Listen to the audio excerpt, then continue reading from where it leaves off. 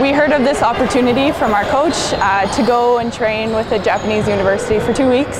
So I'm really excited to go again because it's just fun to kind of get in a new atmosphere for training, learn some new things from a different school, and like they're very good at volleyball and what they do, and I think just even watching them play, let alone being able to be right in there and practicing with them, like I'm going to gain hopefully so much more knowledge on the sport, and not only on like how the sport is played, but like the skill side of it as well. Yeah. It's going to be like 2 days every day, so a lot of volleyball, and then also just kind of experiencing the Japanese culture again. Hopefully we'll get a couple days to just kind of walk around and explore a bit, so we're definitely going to look into hopefully sightseeing a bit. I'm sure some of the girls at the university will kind of walk around with us.